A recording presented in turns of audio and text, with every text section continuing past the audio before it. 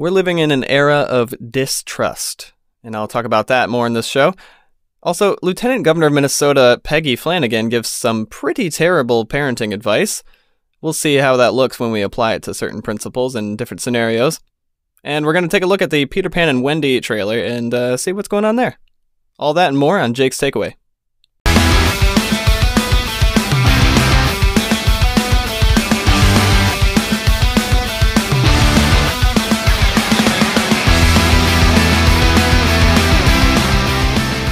Welcome back. I told you I'd be back. I had to sit here for like 20 minutes and really get into the mode again. It felt like it'd been so long. But once I warmed up and got back into it, did my throat spray, warmed up my voice, I'm back. So how's your 2 weeks been? It's been a good while. We're going to talk about the era of distrust that we're living in now and how we can't trust pretty much any politician as far as we can throw them. And that's really why you should think for yourselves and not idolize the politicians too much. They just say too many crazy things, folks. You may agree with them one day, and then the next day they're saying something nutso, like Kanye West randomly coming out against Jewish people when he shortly before said that he was coming out as a Christian and was a full devout Christian. Great. Makes people like me look great. We're going to kick it off. Lieutenant Governor of Minnesota, Peggy Flanagan, gives some of the worst parenting advice you could possibly receive, and I'm willing to bet she hasn't really put this into practice. Otherwise, her household must be a mess. But let's take a look at that. Because let's be clear, this is life-affirming and life-saving healthcare. When our children tell us who they are, it is our job as grown-ups to listen and to believe them. I love how all these people in the back are just here to be affirmed. That's what it means to be a good parent. Yeah, everyone in the background is just there to be seen on camera as, hey, I'm trans. You can tell by their glasses that they are not your average human being. But they are there to represent and be represented by someone who's not trans. Interesting. I don't think I need to tell you that this is some of the worst parenting advice you could possibly receive. No, it is not a parent's responsibility to listen and believe their children. Sure, listen, absolutely. When they're not in trouble. Listen to them in the sense that they should feel like you are listening to them and that you hear what they're saying. But then you set them straight in the end, right? This isn't crazy. This is how parenting has gone for generations, for centuries. Parents aren't there to just affirm their children like these people in the background of this video with their goofy glasses from the 80s. But let's apply this principle to real life. Just believe them when they say things. Okay. All right. Dad, I don't want to go upstairs. There's a monster under my bed. God help us all. Run, son, run! Or perhaps, Dad, look, I'm a T-Rex. I'm sorry, son. You have to go. Now, this gets crazy very quickly, very, very quickly, because kids say all kinds of things, and you can't believe every stinking thing they say. If a little boy says he's a dinosaur, you can't just immediately start laser treating his skin until it turns into scales and, adding a tail and forking his tongue, or, I mean, this is stuff that is absolutely insane. I mean, there was that person growing up that I learned about that actually got his tongue forked, but he was not looked at as a normal person. He was tattooed face, tattooed head, shaved head. He put spikes on his head.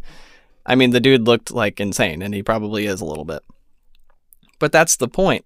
These are outlier people. These aren't supposed to be accepted as normal members of society. And the guy did that to be set aside from the majority of society. He was counterculture. He was not part of the culture.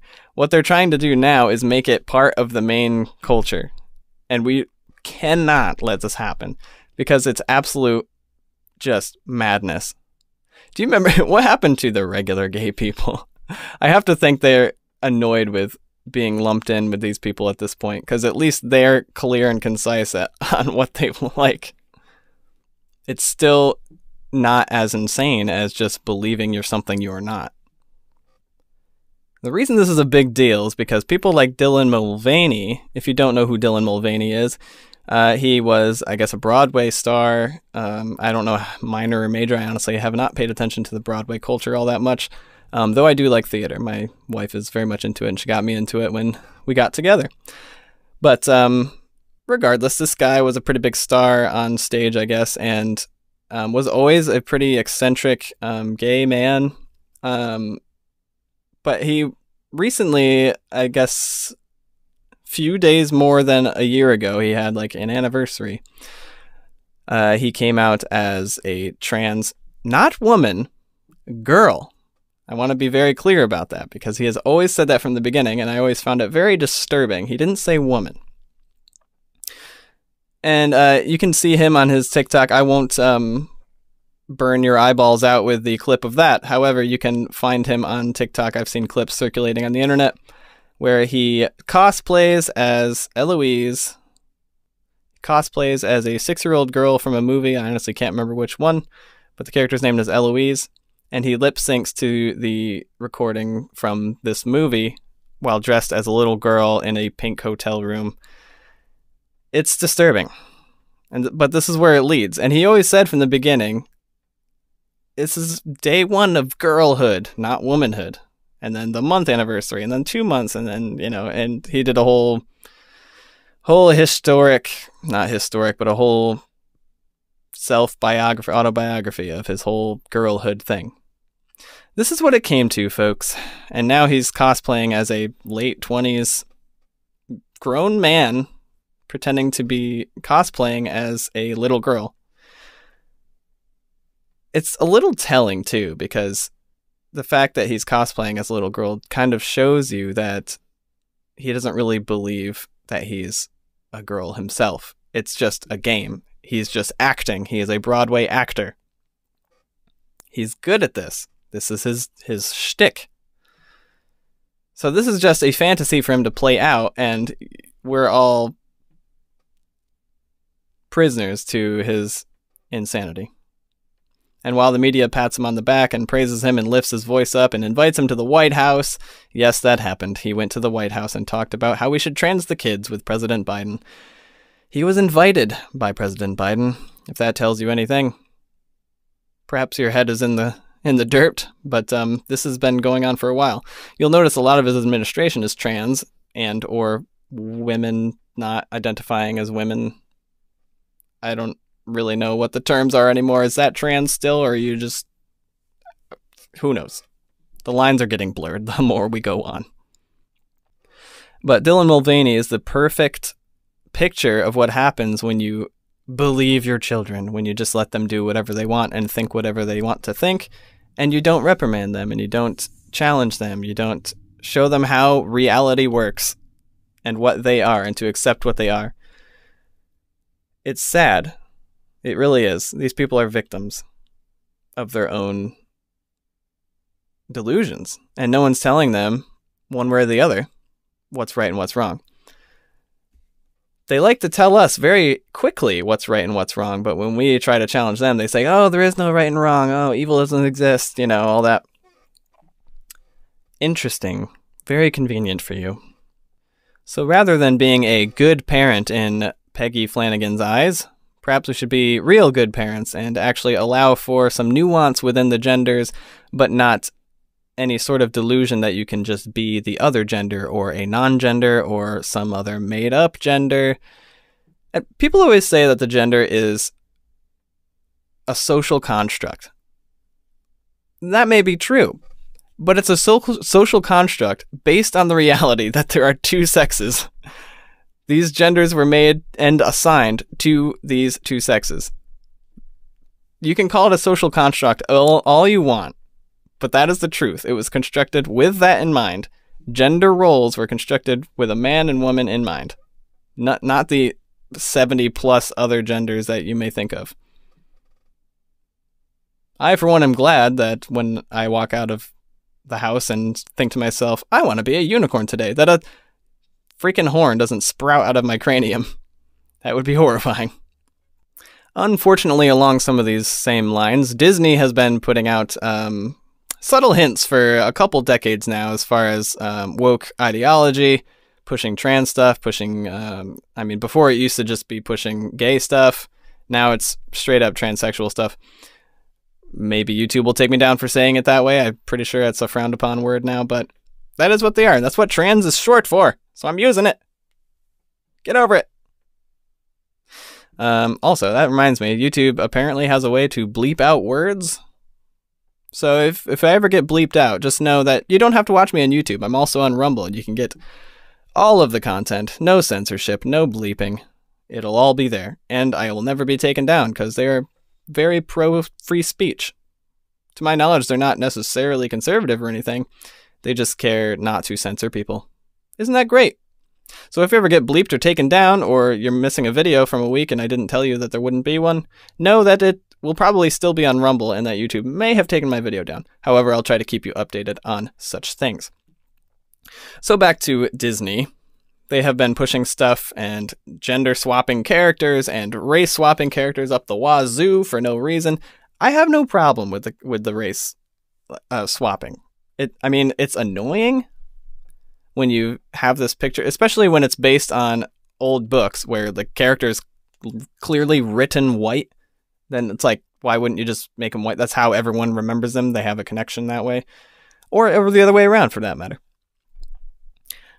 But it's just so honestly deliberate. If you keep looking at the new movies they keep making, they just, especially the remakes, it's like very deliberately trying to basically change your childhood. They're trying to rewrite your childhood, rewrite your history, rewrite our memories, or replace them. And it's just getting old, you know? But again, it's not the worst thing just to change the race, but you can tell that they're just doing it for the sake of it, and it makes no impact on the actual movies they create. On top of that, they're remaking movies, not just stories that we've seen before, but remaking their own takes on these stories. So it's like Inception of Disney movies. So they've been going through their old movies and remaking them. And don't you think that's not on purpose? Not just because they want to rehash the same audience and get ticket sales from them, which they are definitely doing, but it's to rewrite and replace everything you know with things that they want you to know. I mean, just look at Roald Dahl, the author of Charlie and the Chocolate Factory. They're going back, the company that owns his licensing and his rights now. I believe he's passed. Might want to check me on that. I believe he's passed away, so this company is just kind of doing what they want with his books. They're literally going back and rewriting his books and replacing certain terms with other terms. I'm not making this up. You can look it up. It's crazy. I've also heard the argument that maybe we should stop buying digital books because they can just go in the file and change it, and as soon as, say, you have a Kindle like I do, it'll just connect to the internet and update your book, and you have a whole new book and you'll never know. Scary thought. So if that scares you, buy physical books. Anyways, that is what's going on here. They're replacing these movies. They're rewriting these movies. They're going to put subtle things in there. And lately, they have not been subtle at all. But we're going to look at Peter Pan and Wendy, the latest remake of an old classic that we all know and love, but a version that we're not going to remember and won't love nearly as much. So let's take a look at that trailer. Tell me, So serious. how did you come to Neverland? They also have to make all of them serious. They can't make them happy-go-lucky anymore. Are you Lost boys. every last one of us? But you're not all boys. So Saw that coming, didn't you? About half of them are girls. it's home. Peter found it. Just like he found all of us. Just like he found me. Peter Pan? Were you expecting someone else? There's the race swap. What do you say, boys? You ready for an adventure? It looks very far away. He's so tiny. He looks ridiculously young. I get that's his thing, but wow. This year. Dad!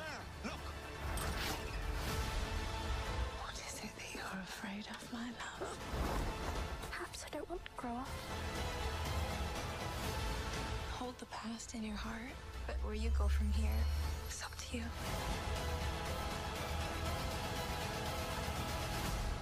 Wendy, Moira, Angela, darling. Where is Peter Pan?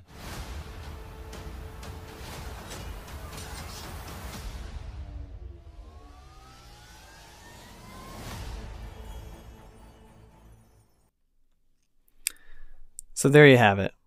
Right off the bat, they hit you up with the Lost Boys, and perhaps predictably, they are not all boys. I have a lot of predictions for this. So we're going to do a little segment. We're going to call it Jake's Predictions for Peter Pan and Wendy. You ready for this? I've got a list. So I was thinking through the classic movie and remembering all the parts, and just thinking what they might replace, what they might change, what ideology are they going to push on me, or even just subtle, annoying, preachy hints like they usually do. So I'm going through the movie and I'm thinking about all these scenes, memorable scenes, mind you, and thinking how they're going to be less memorable because of modernization. So let's look at number 1. Concerning the Lost Boys, I have a prediction that at least one of the Lost Boys, or rather Lost Boy girls, will say she's a boy. Not just a Lost Boy, she will say she is a boy. That is my prediction. Number 1 for the Lost Boys. Lost Boy girls. The Native American tribe scenes will be uninteresting. This is number 2, by the way. Native American tribe scenes will be uninteresting. Colonialism will be mentioned negatively. And they'll try to normalize weed. I guarantee it.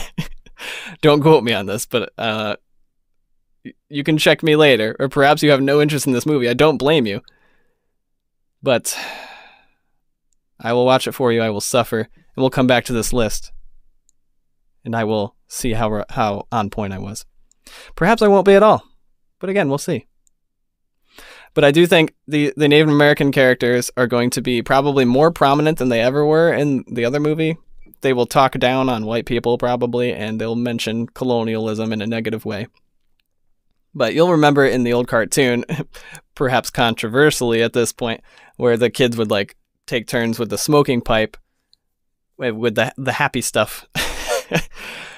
But I do think they're going to try to paint that in a positive light, rather, and try to normalize that, even for young children, I would imagine. Oh, this is good. This will clear your mind. Just try this. It'll make you feel happy. Mark my words. Or they'll just get rid of it entirely so they don't have to deal with that. Perhaps there's a limit on how many like woke things you can stick in there before people like that even like woke stuff just get bored with it. I don't know. We'll see. There will probably be a new song that looks and sounds out of place, much like in the movie remake Aladdin, where they added a song for Jasmine where she went on the whole song that was very modern compared to the other songs, didn't fit at all, and they had to literally pause her surroundings to squeeze this song in because they had no way of implementing it into the actual story of the movie. So they literally paused it visually while she's going around an empty, or rather a frozen, paused palace, singing this song about women empowerment. I'm going to be my own thing. But there will probably be a new song that will be terrible, unmemorable, and vaguely generic. Again, much like Jasmine's added song in Aladdin. This is a fun one. At least one of the mermaids will be replaced with either a merman or a drag queen. I'm putting my money on this one. It's just the perfect drag queen scene. I can see it now. The glitter, the scales, there's going to be colored hair. There's going to be men. There's going to be at least one man. And they might not even say it's a merman. He'll just, yeah, I'm totally one of the mermaids. And he's got seashells on his chest. Yeah, I fit right in. And his hair will totally not look like a wig. Probably. The parents will be laughably bad at parenting. Now, the parents weren't all that bad in the cartoon, if I remember correctly. They were, a little passive, a little neglectful, maybe. And, as rich folks are, they're like, oh, we'll be back in a few hours while we do rich people things. Don't destroy the house or run away into a magical Neverland place. And what do? Exactly that. Maybe not destroy the house, but I'm predicting the parents will be much more exaggeratingly, laughingly bad at being parents, and it'll justify their running away. Because we can't have happy families in movies, God forbid, especially in a family movie that's supposed to be lighthearted and happy-go-lucky. I think that's why Disney's mostly failing these days, is because they just refuse to have just a good, happy movie. And honestly, leading into that, the next prediction is that all viewers will wonder if they'll ever see sunlight again. All these remakes are so dark. Why are they so dark? That's been like the main point online, is that they're just dark. There's no color. There's no life. They just look sad. And then on top of that, the trailer makes it look ridiculously serious, even though you look at everything that's happening and you can't take it seriously. It's like, boom, Wendy. And then this epic voice comes on. But there's no color. And then the concept is about children who never grow up. What's the world coming to? What's cinema coming to? We're so parched of actual entertainment. We're exhausting our ideas. We're rehashing other ideas and rewriting them. And we're not even doing it well. We're not even doing it well. They should have wrote some crazy adult sequel to it or something. Not like adult, but, for adults. Maybe that'd be more interesting. I mean, there's plenty of fairy tale things that written for adults that are interesting. You could use the same characters even. And it wouldn't have to necessarily be a sequel to the old cartoon, but it would be more interesting at least. I think you'd get more viewers. But I guess this trailer has been bombed on YouTube, and people are just not looking forward to this. Not looking forward to this at all. Moving on to the next prediction. Captain Hook will not die. Not that he died in the original cartoon, but I'm predicting he won't even be alluded to dying. And they will completely remove the crocodile from the cartoon to avoid the illusion that he will die. They may even throw in some reason to spare his life. Oh, I'm the better person. I don't kill people. We won't put into account that you've killed dozens of people. Never. That's one thing that drives me nuts with movies, is when they no, if I kill him, I'll be just like him. But it's like, he killed thousands of people. Are you serious? And then what happens? They let him go, or they put him in a cage, and he gets out later, and then he kills thousands more people. And then it happens all over again. No, we must spare him, or he'll die by some indirect means. And it's like, it's good that he stopped, but I wouldn't have killed him still. It's like, bro, just do it, man. Last but not least, no one will rewatch it, but the original will spike in popularity. I'm sure this will cause people to crave the old classics and the color of the old classics, and to just go back and watch it. So I have no doubts in my mind. This movie will bomb. There's a reason it's going straight to Disney Plus. I don't think people are going to pay the ticket prices for this. Their remakes have not historically been all that great. I don't know if you've kept up with them. However, I was impressed with the Jungle Book remake. Is legitimately good, even though it's a serious bummer. There's no music and stuff. But honestly, singing CG animals is just kind of weird, and I don't really want to watch that. There's also so much less you can do with the dance numbers when it's live action. I put that in quotes because they made a Lion King live action, but it was 100% CG. It's just less interesting to watch dance numbers when they're CG animated. I don't know. There's way less because they're trying to make them realistic. And if you animate them in a way that they're stretching around for added effect and emphasis and humor, they look creepy as CG. So it's yeah, it's a little weird. But that's why these were cartoons. And if you remake these as live action, they just don't translate. They don't work. And then add on to that you're changing everything and taking the color out and all the fun in general, and then preaching at us at the same time. This is why no one wants to see them. And unless they're like me in the beginning when I was watching some of these remakes, I kind of stopped with Beauty and the Beast because that was not good. Anyways, you watch these and there's no fun in it. There's no life in it. And it just makes you want to watch the originals, which maybe that's part of their marketing, because if you have Disney Plus and you're watching this, you might just go right back to their platform that has the same stuff and watch the originals right after you watch the new ones. Is that genius or stupid? I can't decide. I'm going to leave it there today, folks. Thanks for watching on Rumble, YouTube. Please like and subscribe. If you're on Rumble, smack that Rumble button. Get me some numbers. Work me into the algorithm here. If you like what you're watching or listening to, if you're listening on your favorite podcast app, please tell your friends about me. Share me with your friends. YouTube has a clip feature. If there's something you liked, let me know about it. Share it with your friends. Helps a lot. Also, if you're listening on Apple Podcasts or other podcast apps that have reviews, please leave a review, a 5-star review. That helps me a ton to get noticed. And if I get noticed enough, I can get put on the front page at some of these websites and get more viewers. So that's fantastic. And then I can make more of this content for you. And maybe if I get big enough, I can give you more content, extra content, mayhaps. We shall see. Big dreams, big dreams. Only you can make it happen. Thanks for listening. I'm your host, Jake Critcher. This has been Jake's Takeaway. I'll see you next week.